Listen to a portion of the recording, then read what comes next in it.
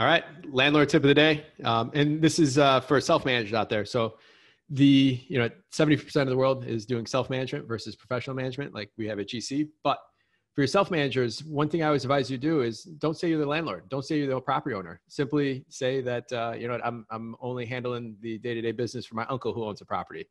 That way you have a barrier between you and who they think is the owner. And you could play both sides of the fence of good cop, bad cop in that sense in building that relationship, especially if you're living in the building. If you're house hacking a 2-flat, you don't want the neighbor to know that you own the place.